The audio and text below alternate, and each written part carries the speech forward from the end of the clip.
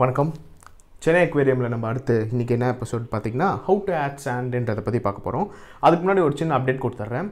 So இது நான் ஒரு கம்ப்ளீட் சீரீஸ் மாதிரி போகிறேன், ஒரு எபிசோட்ஸ் மாதிரி போகிறேன். நான் starting from scratch tank build பண்ணுறதுலேருந்து ஃபிஷ்ஷை ஆட் பண்ணுற வரைக்கும் எத்தனை ஸ்டேஜஸ் இருக்கோ அத்தனை stages one by one part 1 part 2 part 3 அப்படி போட போகிறோம். ஸோ யூ கேன் ஹேவ் இப்போ பிளேலிஸ்ட்டில் போயிட்டு இப்போ நீங்கள் பார்த்தீங்கன்னாக்கா அந்த கம்ப்ளீட் செட்டப் இருக்கும். So it will be easy for you to two R replicate the same way if you want. அதனால அப்படி பண்ணலான்னு இருக்கேன். ஸோ அது பார்த்தீங்கன்னா ஃபஸ்ட்டு டேங்க் பில்ட் பண்ணுறோம். செகண்ட் ஸ்டேஜ் வந்து you gonna add the sand, அதாவது க்ளீன் பண்ணி you have to add the sand. Then third stage is add the water.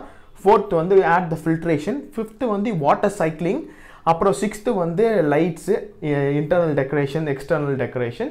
And at the end தான் வந்து நம்ம வந்து ஃபிஷ் ஆட் பண்ண போகிறோம். கைஸ் இதுதான் வந்து அந்த எபிசோடோட கண்டினியூட்டி சொல்லுவாங்க. இந்த ஸ்டேஜஸ் தான் நீங்கள் ஃபாலோ பண்ணணும். ஒரு கம்ப்ளீட் ஒரு ஸ்க்ராட்ச்லேருந்து ஒரு லைஃப் சைக்கிள் எப்படி ஒரு செட்டப்போட life cycle until you start from the tank till adding the fish, அது ஒரு கம்ப்ளீட் லைஃப் சைக்கிள் மாதிரி சொல்லிடுறேன். ஸோ இப்போ ஃபஸ்ட்டு ஆல்ரெடி நம்ம டேங்க் பில்ட் பண்ணிட்டோம். ஸோ இப்போ நம்ம சாண்டில் பார்த்தீங்கன்னாக்கா வந்து சாண்டில் என்ன நீங்கள் சொல்ல போகிறீங்கன்னு கேட்டிங்கன்னா, இப்போ இவ்வளோ பெரிய டேங்க்குக்கு மினிமம் வந்து ஒரு 3 இன்ச்சஸ் ஆச்சு சாண்ட் வேணும். ஏன் 3 இன்ச்சஸ் பார்த்தீங்கன்னா it again depends on the type of fish. நான் ஒரு சாண்ட் dweller ஃபிஷ் தான், பாட்டம் dweller ஃபிஷ் தான் நான் வாங்க போகிறேன். That is kind of exotic. I tell what it is at the while adding the fish. So அதுங்க என்ன பண்ணுனாக்கா இந்த மண்ணை வந்து அதை அப்படியே எடுத்து மேலே அப்படியே அனுப்புங்க. ஸோ அப்படி அதுங்க டிஸ்டர்ப் பண்ணுங்க. அப்போ என்ன ஆகுனா நம்ம வந்து ஒழுங்காக வாஷ் பண்ணாமல் நம்ம அந்த சாண்டை போட்டோம்னாக்க, வாஷ் பண்ணாலும் நிறைய டெப்ரிஸ் இருக்கும். அப்படி போட்டோம்னா டேங்க் ஃபுல்லாக அந்த சாண்ட் பார்ட்டிகல், அந்த டெப்ரிஸ் வந்து அந்த debris is nothing but the waste particles, small dust particles தான் டெப்ரிஸ்னுவாங்க. அந்த டெப்ரிஸ் கம்ப்ளீட்டாக வந்து ரொட்டேட் ஆகிட்டே இருக்கும். அப்போது ரொம்ப கிளம்ஸியாக இருக்கும் பார்க்க டேங்க்கு. அப்புறம் அதுவே ஃபிஷ்ஷுக்கு ஸ்ட்ரெஸ் ஆகும், ஃபில்ட்ரேஷன்லாம் போய் ஸ்டக் ஆகிடும். ஸோ அந்த ப்ராப்ளம்லேருந்து நம்ம எராடிகேட் பண்ணுறதுக்காக கரெக்டாக ப்ராப்பராக எப்படி வாஷ் பண்ணணும், என்ன மாதிரி சாண்ட் யூஸ் பண்ணணுன்றதை பற்றி நம்ம இதில் சொல்லிடுறேன். Guys when it comes to sand, substrate maximum பார்த்தீங்கன்னா always go for a sand. அதுதான் I would choose. இந்த பெபிள்ஸு, சப்ஸ்ட்ரேட்டு, அந்த ஜிப்ஸு அதெல்லாம் தயவுசெய்து போகாதீங்க. என்ன ரீசன் பார்த்தீங்கன்னா, ஃபுட் வேஸ்ட்டோ இல்லை வந்து ஃபிஷ் வேஸ்ட்டோ போய் அந்த செடிமெண்ட்ஸ்குள்ளே போயிட்டு வந்து உட்காந்துரும். அப்புறம் அதை ரிமூவ் பண்ணுறது ரொம்ப கஷ்டம். அதுவே வந்து அமோனியா கிரியேட் ஆகி அமோனியா ஸ்பைக்கப் ஆகி சப்ஸ்ட்ரேட்னாலே நிறையா ஃபிஷ்ஷு வந்து யூல் டென் டு லூஸ். அப்போ சாண்ட் மட்டும் லூஸ் பண்ணாது மாட்டிங்களான்னு கேட்டிங்கனாக்கா, sand is a solid surface, closed surface. உங்களுக்கு கீழே வந்து அப்படியே கம்ப்ளீட்டாக ஹோல்ஸ் இருக்காது, குடிக்கிட்டு. ஏன்னா அவ்வளோ மைன்யூட் பார்ட்டிகல்ஸ்னால அது வந்து கம்ப்ளீட்டாக ஒரு லேயர் மாதிரி ஃபார்ம் ஆகிடும். ஸோ வேஸ்ட் இருந்தாலும் சரி, டஸ்ட் இருந்தாலும் சரி, ஒன்று நீங்கள் கிராவல் வச்சு வேக்யூம் பண்ணுறதும் ஈஸி, இல்லை நீங்கள் வந்து வேவ் மேக்கர்ஸை போட்டு அதை மேலே பறக்க விட்டு ஃபில்டரை சக் பண்ணி எடுக்கிறதும் ஈஸி. ஸோ அது ஒரு ரீசன். ரெண்டாவது, நேச்சுரல் ரிவர் சாண்டில் தான் அதுங்க ஃபிஷ் இருக்குதுங்க. ஸோ அந்த என்வாயர்மெண்ட்டை நம்ம ரெப்ளிகேட் பண்ணுன்றதுக்காக அது நிறைய அட்வான்டேஜஸ் கொடுக்குது. அது தனியாக நான் உங்களுக்கு அந்த வீடியோ சொல்கிறேன். ஸோ இப்போ வந்து சாண்ட் ஆட் பண்ணுறதை பற்றி போட்டுடலாம். ஸோ இப்போ நான் இந்த டேங்க்குக்கு நான் ஆட் பண்ணுற சாண்டோட கேஜிஸ் எவ்வளோன்னு பார்த்தீங்கன்னா 100 kgs நான் ஆட் பண்ண போகிறேன். ஏன்னா இது 5 2x2 like I said it's 150 gallons and it comes around like 530 liters I guess. Correct me if I'm wrong. அது கால்குலேஷன் சரியாக நான் பார்க்கல, பட் 150 US gallonsன்னு எனக்கு தெரியும். அண்ட் 5/2. ஸோ அதனால் அட்லீஸ்ட் ஒரு 3 inches வரும்னா நான் கால்குலேட் பண்ணி பார்த்தேன். இட் ஷுட் பி அரௌண்ட் 100 kgsன்றனால வாங்கியிருக்கேன்.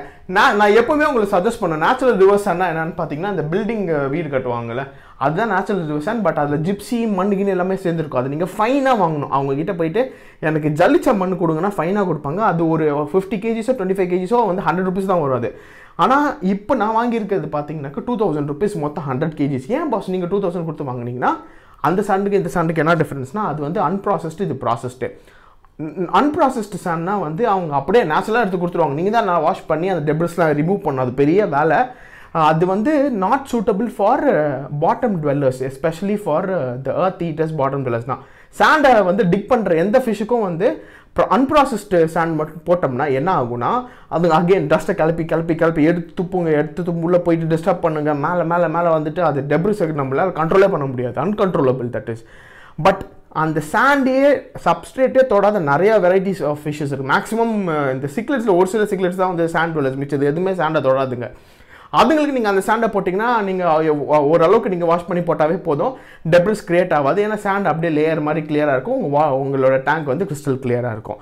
ஸோ பட் நான் சொன்ன மாதிரி இங்கே ஒரு எக்ஸாட்டிக் சாண்ட் dweller வரதுனால, so what I have decided is let me go by a processed sand, but processed in the sense it's just washed and cleaned. அவ்வளோதான், வேறு ஒன்றும் பெரிய அவங்க போட்டு மெஷின்லாம் போட்டு ப்ராசஸ்லாம் அவங்க ஒரு 4-5 வாட்டி க்ளீன் பண்ணி கொடுத்துருவாங்க. க்ளீனாக ஒரே கிரானுலர் டைப் மாதிரி இருக்கும்.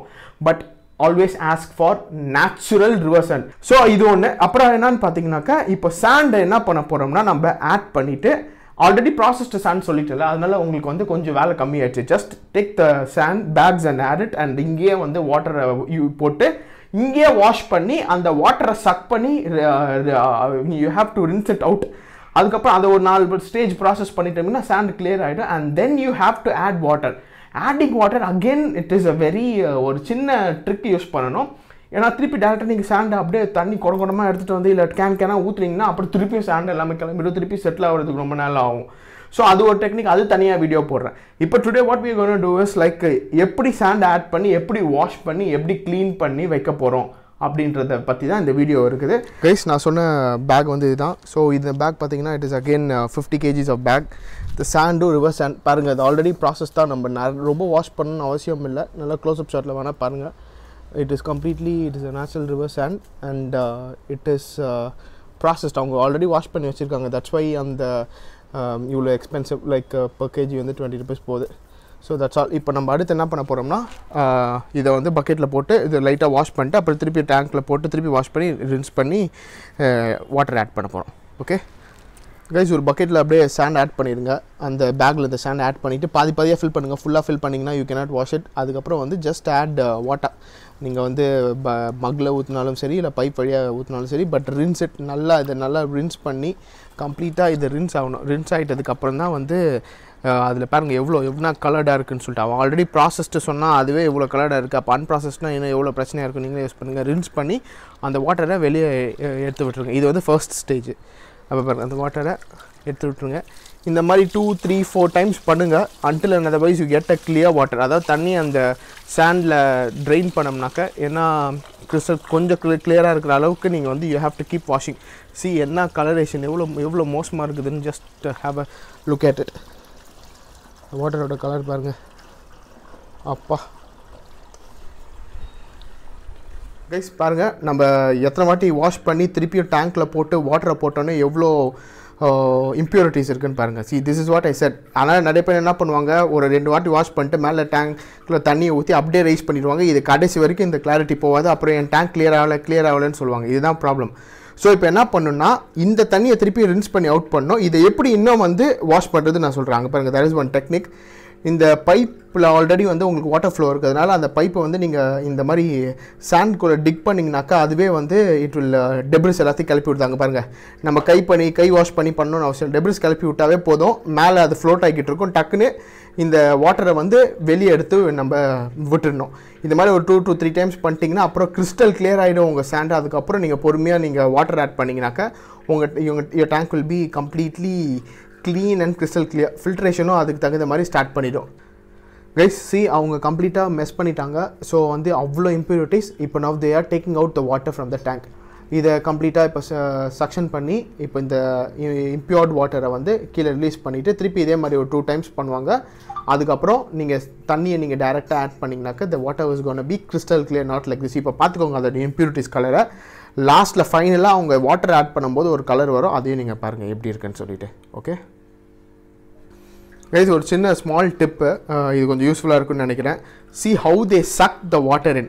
நம்ம யூஸ்வலாக வந்து கிராவலில் வந்து இப்படி கீழே வச்சு அதுலேருந்து நம்ம வாட்டர் எடுத்துருவோம். அது என்ன ஆகும்னா கீழே இருக்க இம்ப்யூரிட்டிஸை மட்டும்தான் இருக்கும். மேலே ஃப்ளோட் ஆகிற impurities again it will go and settle down in the sand. That is another technique. என்னன்னா அவங்க என்ன பண்ணுறாங்கனாக்க அந்த பைப்பை வந்து கொஞ்சம் மேலே எடுத்து காமிங்க. அதை கொஞ்சம் மேலே காமிங்க. எப்படி எந்த ப்ராசஸில் ஓகே அந்த பைப்பை வந்து அப்படி ஸ்ட்ரெயிட்டாக வைக்கிறாங்க. ஸோ இப்படி அப்சைட் டவுனாக இப்படி வைக்கிறதுனால என்ன ஆகுனாக்கா அந்த வாட்டர் சர்ஃபேஸில் இருக்கிற அழுக்கு அதாவது டெப்ரிஸ் எல்லாமே வந்து ஒரு வேவ் மாதிரி ஃபார்ம் ஆகி ஒரு டொர்னேடோ மாதிரி ஃபார்ம் ஆகி அது கம்ப்ளீட்டாக அதுலேருந்து சக் பண்ணி எடுத்துரும். ஸோ என்ன ஆகுனா உங்களுக்கு சர்ஃபேஸில் இருக்கிற எல்லா டெப்ரிஸும் சேர்ந்து வந்துடும். So this is the technique they are following.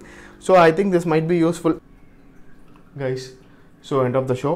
So இப்போது நீங்கள் இந்த வீடியோ ஃபுல்லாக பார்த்தீங்கன்னா ஹவு டு ஆட் சாண்டுன்னு தான் சொல்லியிருப்பேன். நான் சொன்ன மாதிரி நீங்கள் ஆல்ரெடி எவ்வளோ தான் நீங்கள் பக்கெட்டில் நீங்கள் ஆட் பண்ணி வந்துட்டு திருப்பியும் நீங்கள் டேங்க்கில் போட்டு நீங்கள் வாட்டர் ஆட் பண்ணணுன்னு see how much impurities are there. So always நான் என்ன சொல்லுவேன்னாக்கா நீங்கள் ஒரு பக்கெட்டில் நீங்கள் வந்து வாஷ் பண்ணாலும் திருப்பியும் add the sand into the tank. அதுக்கப்புறம் நல்லா அதை வாஷ் பண்ணி கம்ப்ளீட்டாக ஒரு 2-3 வாட்டி ரின்ஸ் பண்ணிட்டீங்கனாக்கா இவ்வளோ கிளாரிட்டி கிடைக்கும். So this is all about today's video. So உங்களுக்கு எதாவது questions, clarifications or comments இருந்துச்சுன்னா please do comment. So I'll definitely try to help you out. And what else? Have a wonderful day. Keep smiling. Thank you.